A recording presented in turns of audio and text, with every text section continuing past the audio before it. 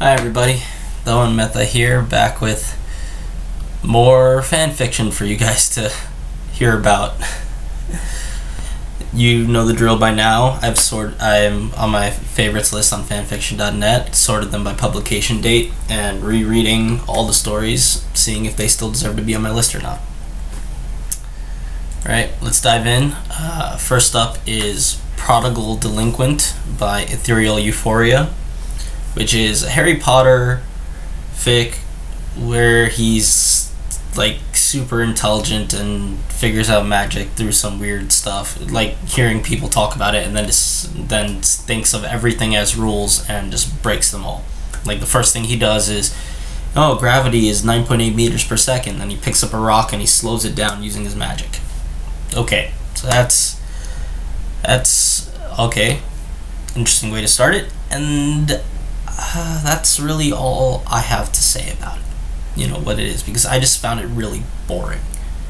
Harry, I just found him to be a little irritating. I never cared about him or like connected or felt interested in him in any way. Like, hell, the main point of this is that he's supposed to be super interesting so he can break all the rules of magic and stuff, and you know, make magic work in interesting ways that people don't see or don't normally use. And I didn't care, you know, I wasn't excited to see what he would do next, and that was the whole premise of the story. I just didn't give a shit. Super uninteresting for me. This falls off my list. After that, we have He's Not Normal by Uncle Stojil. And this is more of a comedy parody fic, where Harry, just after a night of drunkenness, just accidentally falls back in time and just rolls with it. You know, it's and he's just like, you know, half crazy, like just goes with the ridiculousness.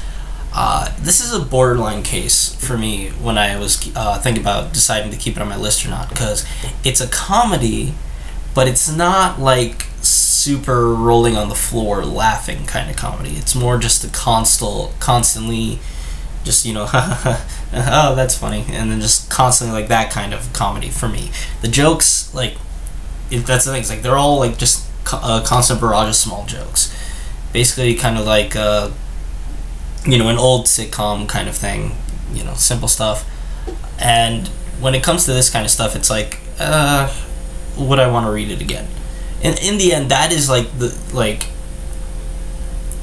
you know, for me, deciding whether to keep stuff on my list, if it's super amazing, yeah, that's obviously there, but also it's the main thing is like, do I want to come back and reread this again? And the answer for this is yes. So again, you know, as with most of these, it's not finished, so, but if you just want a bunch of short humor with a slightly loony Harry, this is for you. And yeah, it's staying on my list.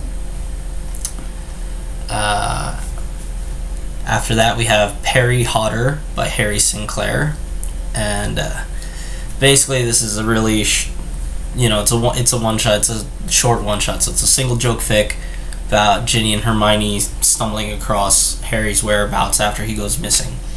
It's fine, it's okay for a joke, never need to read it again, read it once and done. Falls off my list. Now going to Naruto is Fox of Konoha by Crazy Like Art, and yeah, so this has it has a different history of Naruto, because like the Kyuubi attack doesn't happen, and instead Tsunade just ends up finding a child in the woods.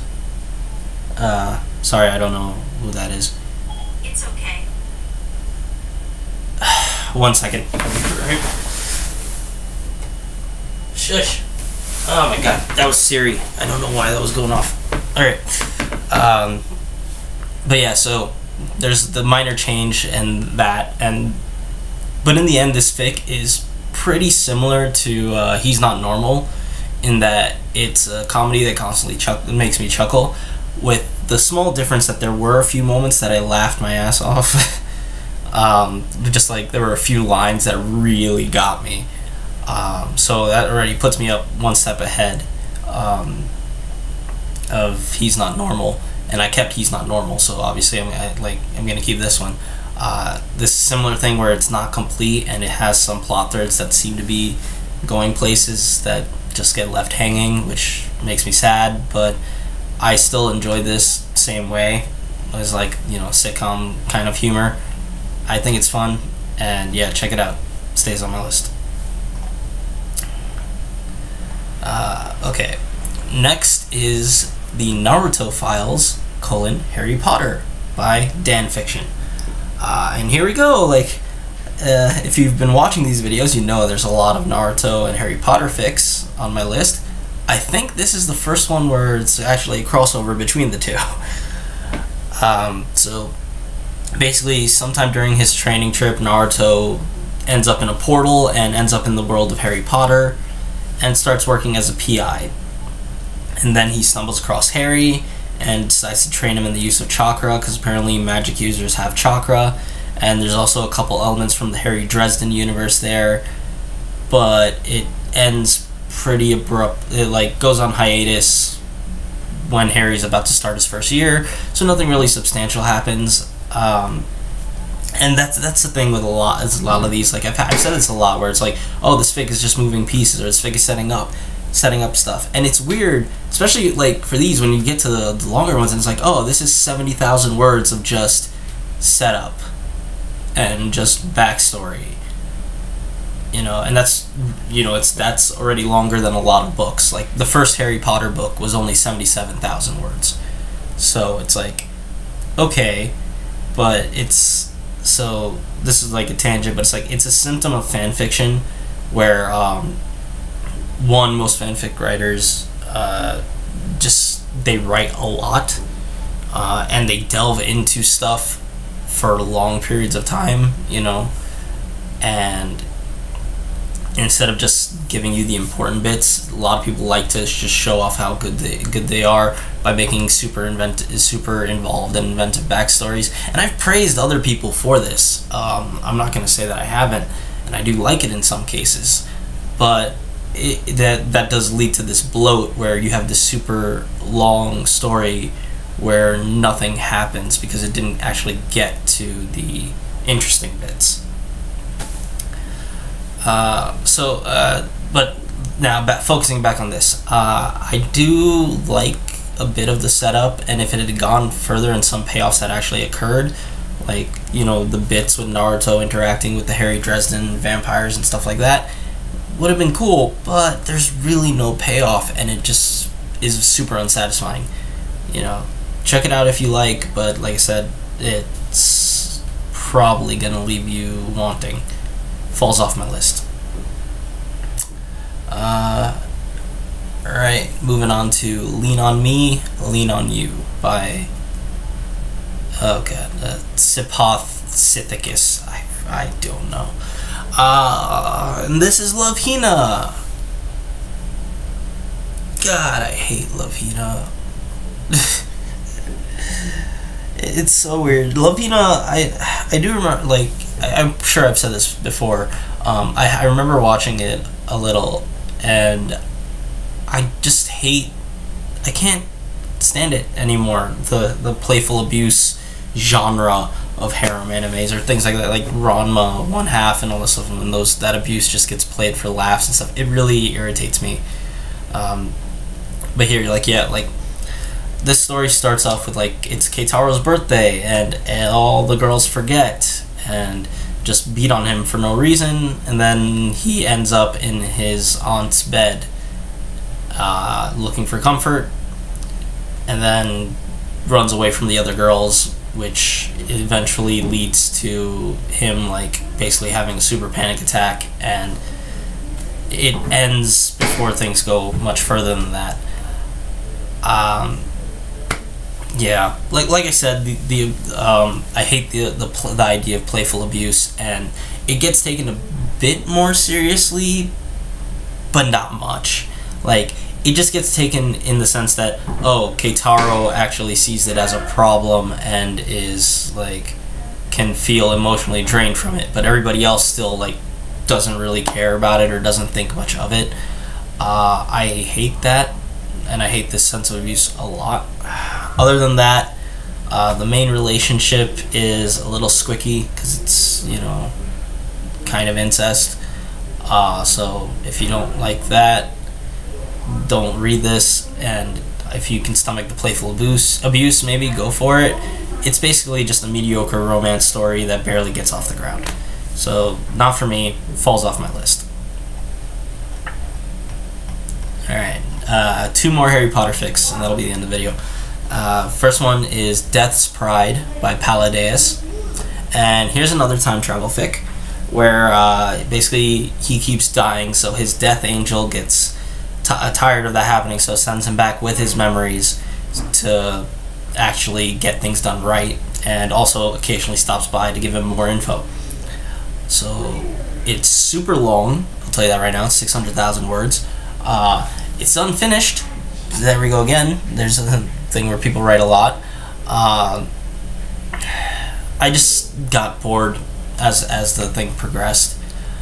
There's bits. So unlike the last ones where I said like there was a lot of writing, like there are payoffs. You know, like yes, the major arc, you know, of fulfilling the prophecy and like killing Voldemort and all stuff, that doesn't get done, but that's not the only arc that's going on. There's other relationships, other arcs like Luna getting bullied and stuff like that, and there's payoffs like that are happening. So that can keep you sort of invested, and I actually like those like Luna's arc, like with the bullies and stuff. I actually like that a lot, and like the whole bit of legimancy and mindscaping is pretty interesting. But it's just really not the most interesting thing for the rest of it. You know, like I remember those bits. The rest of it kind of fell out of my head an hour after I was reading it. And it's just, you know, super long. I didn't really have much to complain about the writing or like the characters, because like I said, well, I didn't say that, but like the characters, I liked it. I liked their characters, how they grow, how their relationships grow, how Luna is amazing. I love everything to do with her in this story. But in the end, like I've said before, the question becomes, would I read this again? And the answer is no. There's nothing objectionable, there's nothing too bad, and like I said, it's written competently, but I would not go back and reread this, so this is gonna fall off my list. And the final one for this video is Run That By Me Again by Sarah1281. And so this is basically a collection of scenes where instead of just rushing, this is Harry Potter, by the way, just I said that already, but it's a collection of scenes where instead of just rushing off to do something, everybody stops, takes a breath, and thinks about the situation, and then sees how they could either do it better or just like complains about how stupid the situation is or the characters are being. It's a little out of character for them because, you know, everybody uses supreme logic and calmness and rationale, and all the characters are teenagers. You know, that's not how teenagers work. But it does highlight just how stupid some of the actions that were taken in canon are. Granted, obviously, it's all with the benefit of hindsight. So I enjoy these kinds of stories where the wizarding logic and all that stuff gets taken down by like just pointing out how stupid it is. But I can also dislike how people like these stories, because in the end, this is very much an author just saying like, oh, this is all dumb, really stupid, and why are you so dumb? And putting those arguments into the mouth of whatever character they've chosen to be basically it's usually their favorite character, and but like whatever their character is, the paragon of righteousness and like intelligence, and that here it's basically always Hermione, Harry occasionally, though half the time he's part of the stupid crowd as well. I get it, you know, I still enjoy it because I like this. Like, I feel like some things were really stupid, and calling them out just makes really fun scenes. Like the very first chapter, I believe, is just like Harry like just saying like, yo, you tormented Snape, almost killed him, and then you kept tormenting him for no fucking reason. Like, that's not cool. Granted, again, it's like what do they consider canon for these things? How much are they going? I don't know, but I do enjoy stupid scenes being called out as stupid. It's a thing for me. If you enjoy that kind of stuff, you'll like this too. Stays on my list. And there we have it. Brings up to the end of this video. So far, we've gone through 234 stories, with 131 staying on my list. So that's pretty good. And we're coming up on the year anniversary of me starting this journey in like 2 weeks. So I'm gonna try and reach 250 by that point. So there we go. If you liked this video, please leave a like, leave a comment. Links to all the stories are in the description. If you want to keep up to date of when these videos come up, please subscribe. And thanks for watching, and I will see you guys next time. Bye.